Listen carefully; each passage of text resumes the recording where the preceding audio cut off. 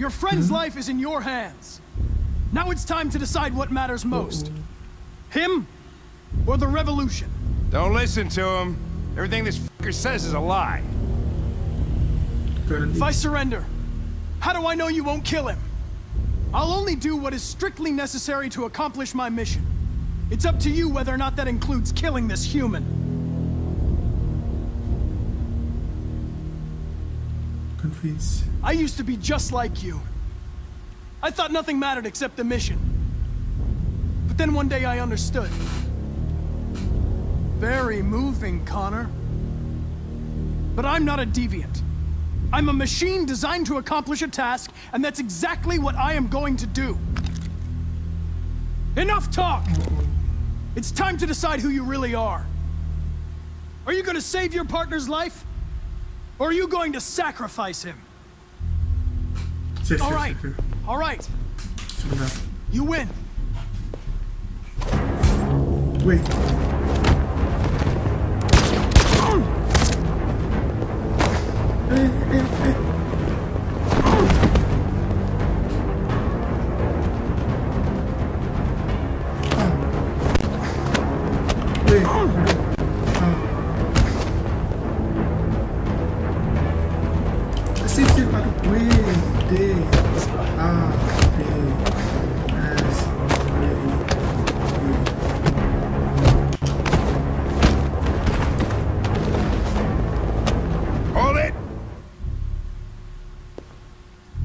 Thanks, Hank.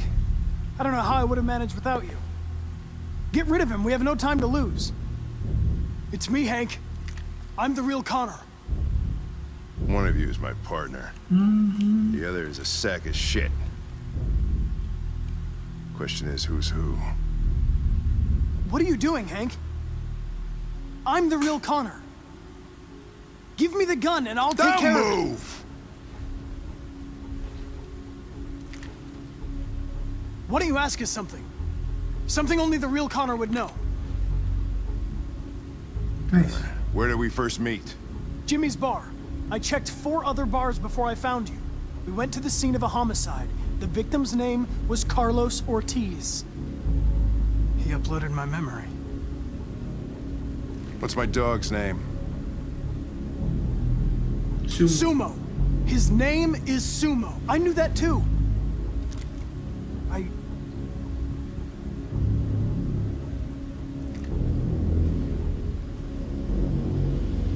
My son, what's his name? Cole. His name was Cole. And he just turned 6 at the time of the accident. It wasn't your fault, Lieutenant. A truck skidded on a sheet of ice and your car rolled over. Cole needed emergency surgery, but no human was available to do it. So an android had to take care of him. Cole didn't make it. That's why you hate androids. You think one of us is responsible for your son's death. Cole died because a human surgeon was too high on red ice to operate. He was the one that took my son from me. Him in this world where the only way people can find comfort is with a fistful of powder. Every time you died and came back, I thought about Cole. How much I wanted to bring him back. I'd have given anything to hold him again.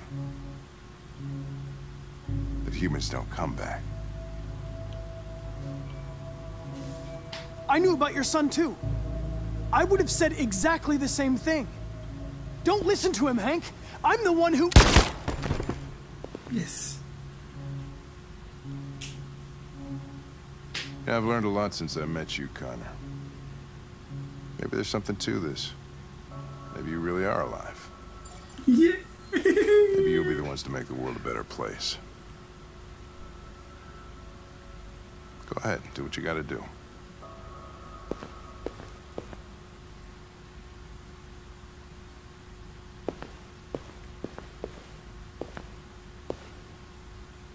Bisa. See.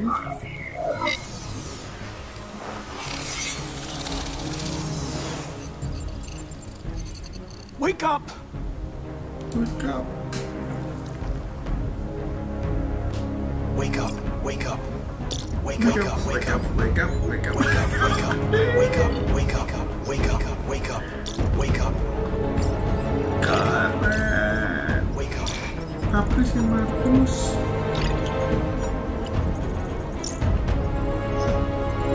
apa masih selamat ya? Please si Markus. Oke, kita bermain perkara lagi.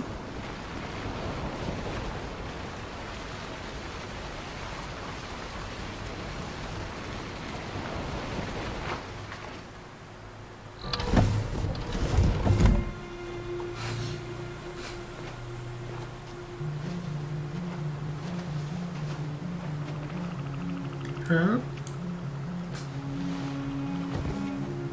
About time. I'm sorry we got held up. Did anybody see you? No. I don't think so. Sebentar. Say goodbye. Here it Madam? is. Oh? Okay. Your boat's over there. They got border patrol on the banks and I couldn't understand why my mother Don't wanted start to your help you engine until guys. you're out far enough. Okay? Seeing what Marcus is doing Good luck. made me realize she was right. Yeah. You're alive. Si Adam. You deserve to be free. I just hope people will realize that one day. Ah, si Adam percaya sama kita. Oke.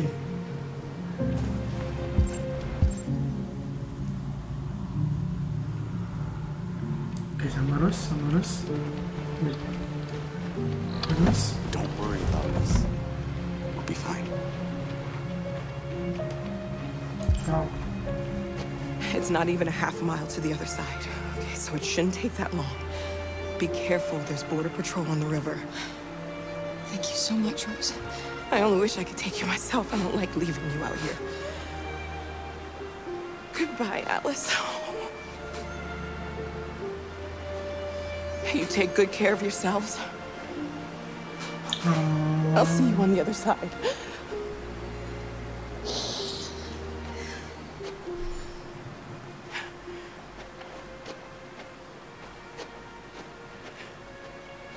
Aman nggak ya?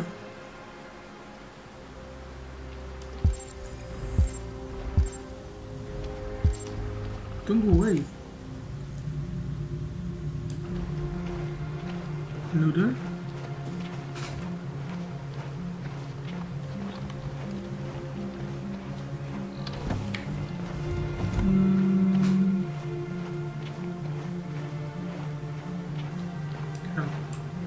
Let me help you. Akankah kita selamat ini?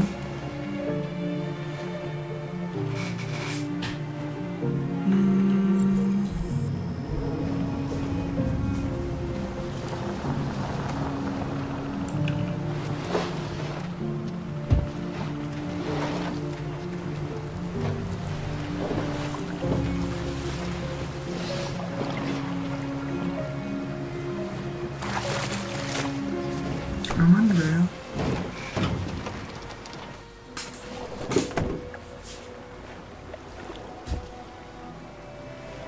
Bro.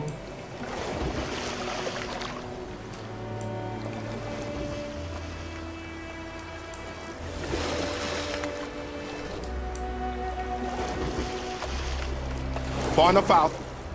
Let's get that engine going. I'll get it.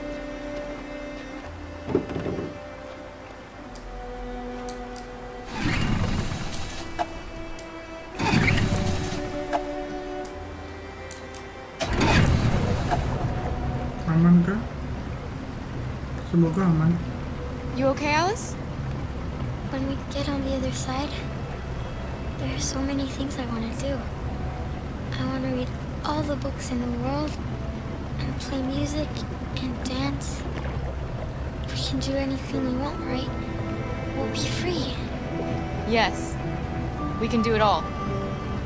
We'll be like a family. We won't have to be afraid anymore. There won't be anybody giving us orders. No masters, no slaves. We'll start a new life. A life of freedom. What about you, Kara? What will you do? What will I do?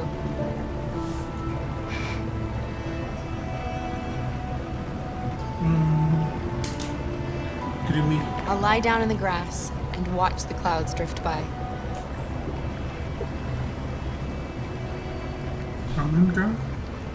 They're coming towards us! Oh. Here they come!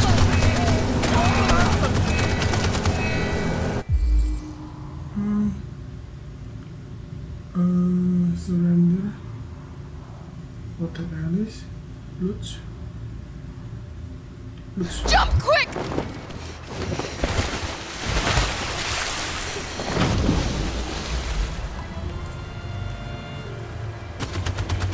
Jangan ditembakkan dong.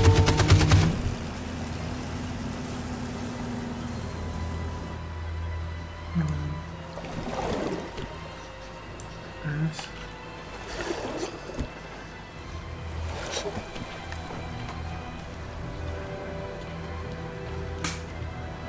Aman kah?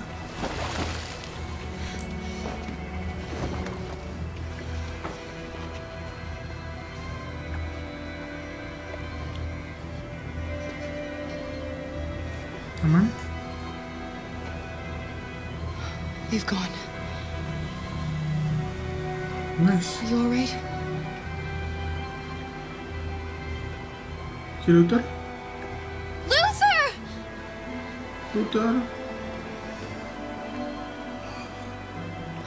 Jangan bilang kena tembak. No.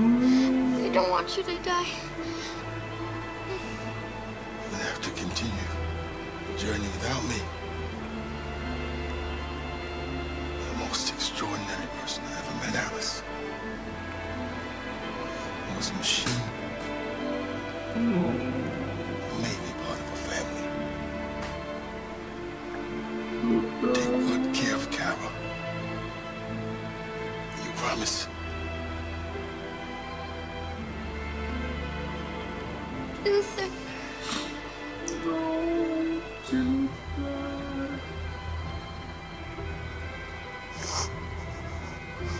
Apa kita... The boat is leaking.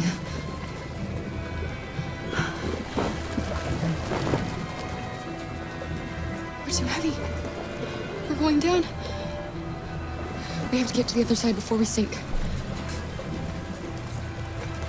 Accelerate. Come on!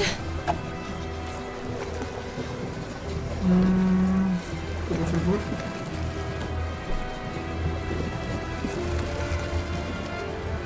I'm sorry, Luther.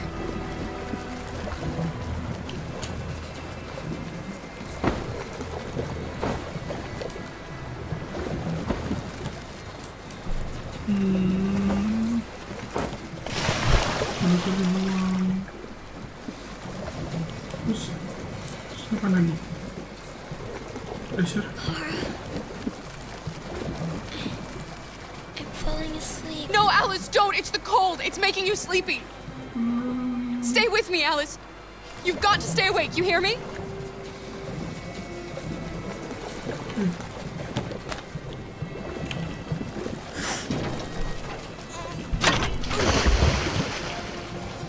We're not gonna die, Alice. We're gonna make it. We're gonna be free. Please. Alice. Okay. Kara! Kara, no. Don't do that.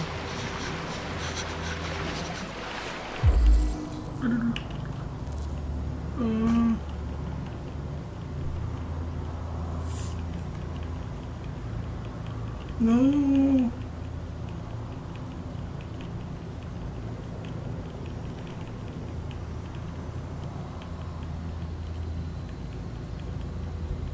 No.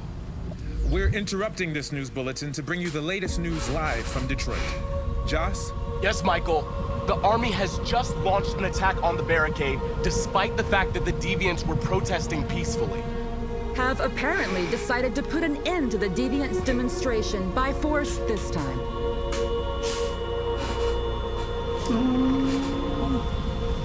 North!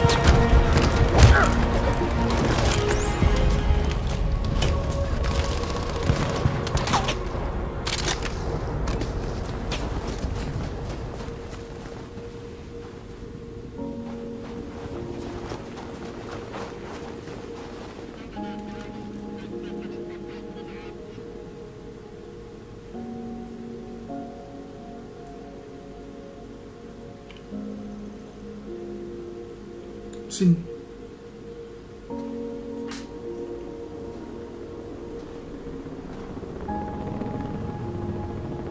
Nyanyi aja dah. Thanks, Michael. Back to you in the studio. Wait a minute. Something's happening.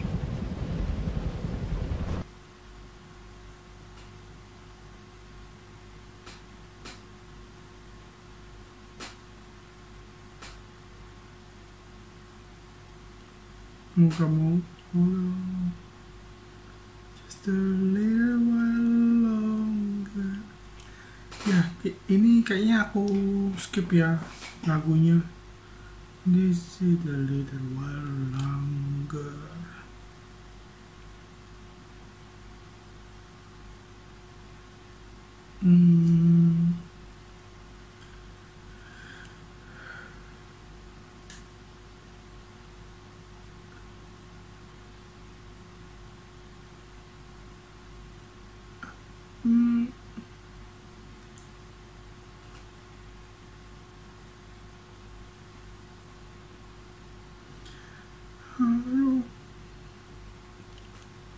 Gimana ya kok jadi mereka ya?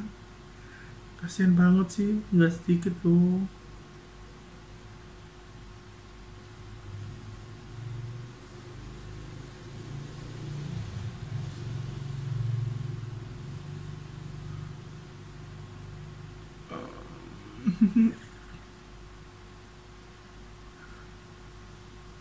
Menyedihkan sih cerita mereka, ya ampun.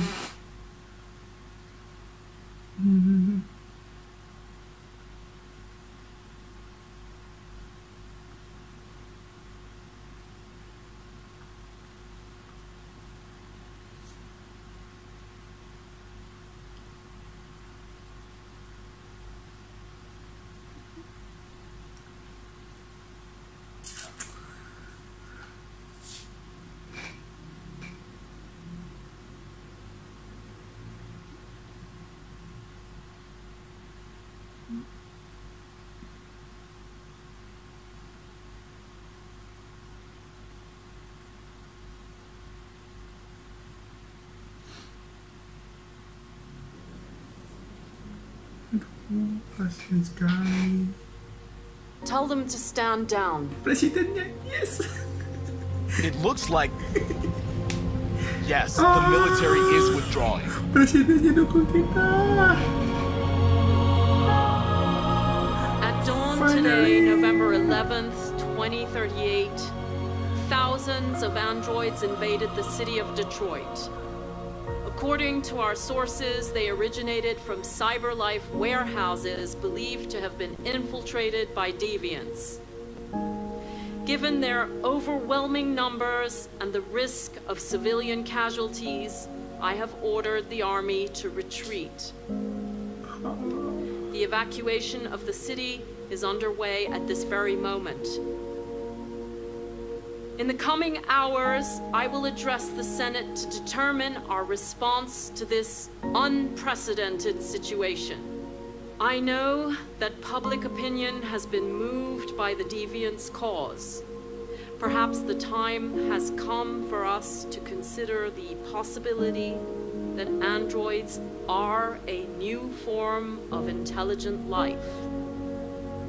One thing is certain, the events in Detroit have changed the world forever.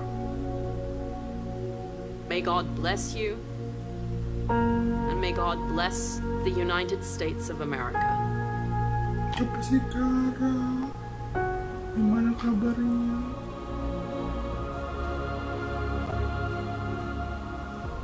Itu putih-putih apaan? Did it, Marcus? We did it. We did it.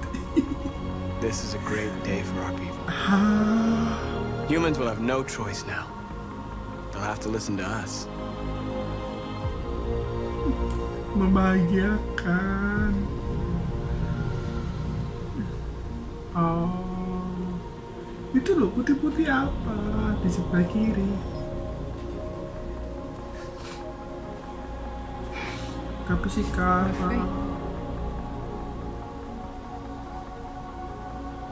They want you to speak to them, Marcus.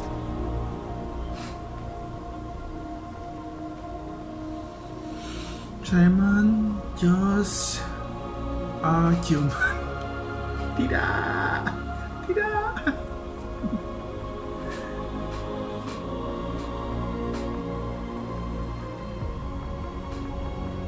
Today, our people finally emerged from a long night. Ada yang putih doang dong. From the very first day of our existence, we have kept our pain to ourselves. We've suffered in silence. But now the time has come for us to raise our heads up and tell humans who we really are.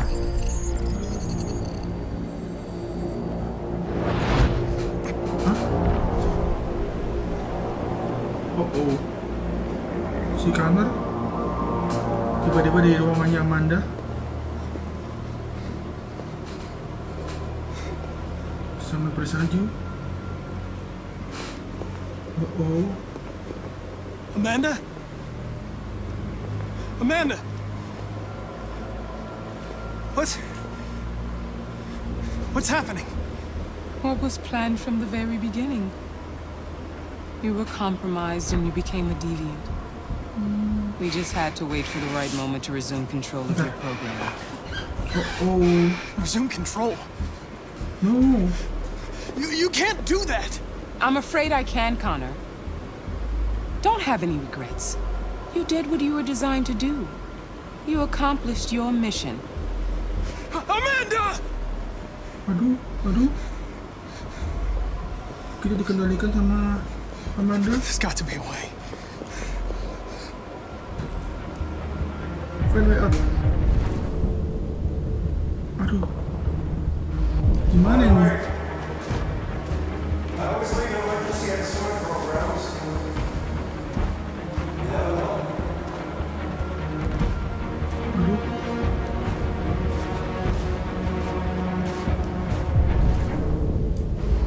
Situ. Tuh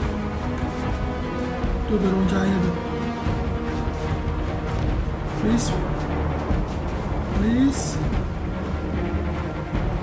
Bisa? Tidak. Aduh tuh. And now the time has come for us to raise our heads up and tell humans who we really are. No. To tell them that we are people too. No. In fact, we're a nation.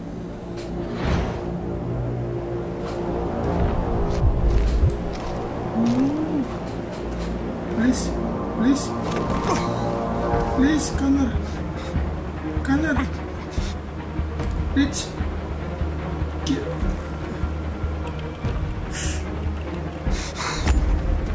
Please. The moment where we forget our bitterness and bandage our wounds. No. Where we forgive our enemies. Bisa?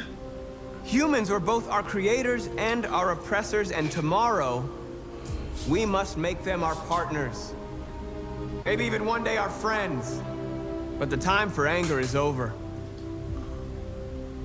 Now we must build a common future based on tolerance and respect. We are alive! And now, we are free! We're free. Ada putih doang, enggak juga ya.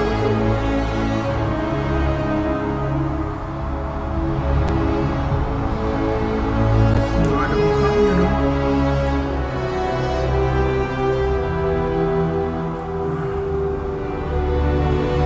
Hampir isi Markus diburu sama kantor yang dikendalikan Amanda. Serem banget yang putih doang. Oh, si kantor kenapa lagi? Kara? Masih hidup?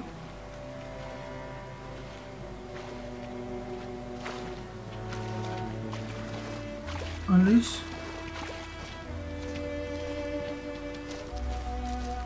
Kara? No.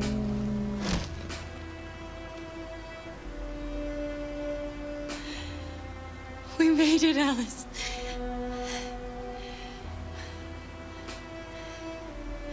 Wake up. We're free. No, si Kara. Alice. No.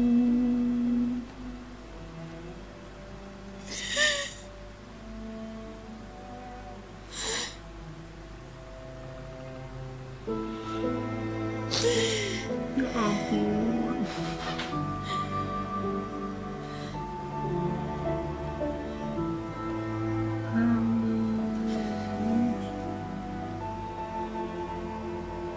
I love you, Alice.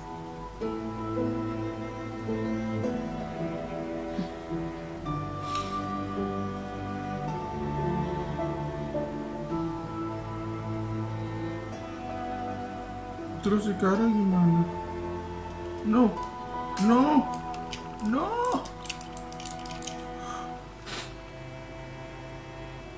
Ya ampun. Tiga-tiganya. Aduh.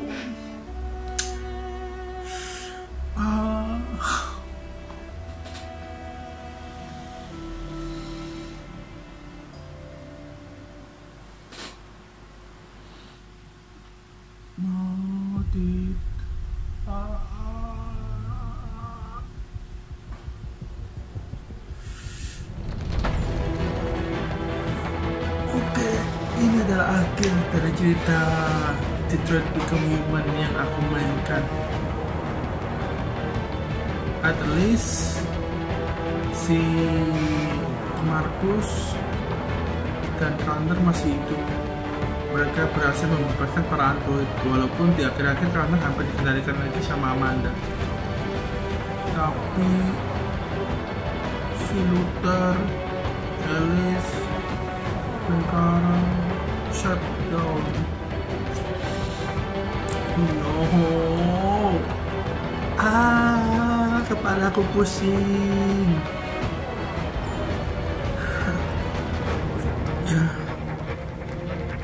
Di balik sebuah kebebasan pasti ada pengorbanan. Di balik sebuah kebahagiaan yang sangat besar pasti ada sebuah kesedihan juga. Ini adalah seluruh kredit dari para pemain dan pembuat dari Detroit Become Human. Apakah bisa di skip? Tidak. Kita lihat dulu seberapa lama. At least ini adalah sebuah game yang sangat menyentuh hati, sangat keren. Walaupun game lama, tetap worth it untuk dimainkan.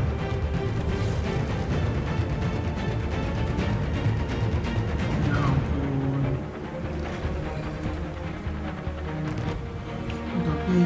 aja sih, atau mungkin gara-gara aku gagal masuk bis ya.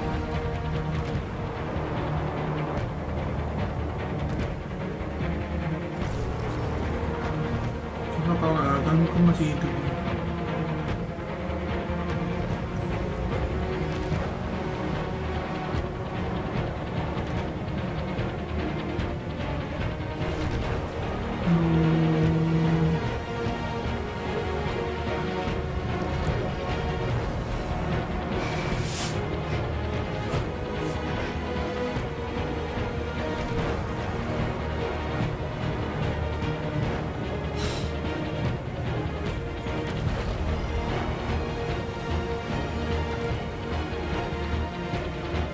Endingnya sangat panjang sih. Gameplay terakhir ini sangat panjang. Coba kalau Kara nggak pergi dari tempat itu, mungkin Kara masih hidup sama Router sama Alice. Oke, masih ada kredit yang terakhir.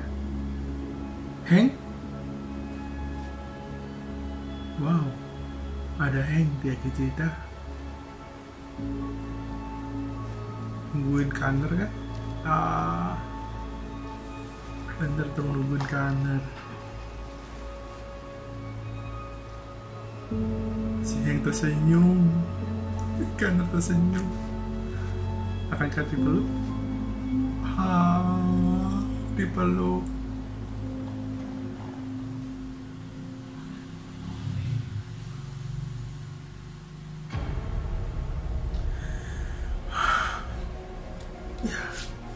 Sebuah akhir yang bahagia untuk para android, akhir yang bahagia untuk Markus. Untungnya teman-temannya masih hidup semua, yang 4 orang, 3 orang ya, 3 orang masih hidup semua, ketambahan Karena yang juga masih hidup beruntungnya. Tapi untuk Kara, Luther, dan Alice, mereka harus shutdown sebelum sampai di seberang.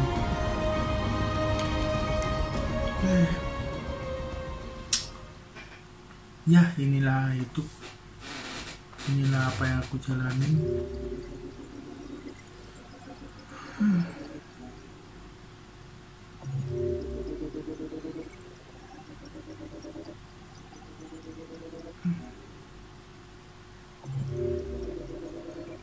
Padahal aku masih bisa bikin Alice masih bisa bikin si Kara masih hidup loh.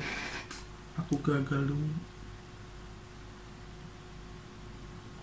Baiklah, sekian dari game Detroit Become Human yang aku mainkan. Sedih sih, tapi ya gimana lagi, kita harus move on. Baiklah, terima kasih sudah menonton. Sampai jumpa kembali di game-game selanjutnya. Mungkin habis ini aku akan mulai game-game baru lagi, genre baru lagi. Ya, kita saksikan aja. Bye bye. Sampai jumpa kembali di next video dan next cerita. Bye.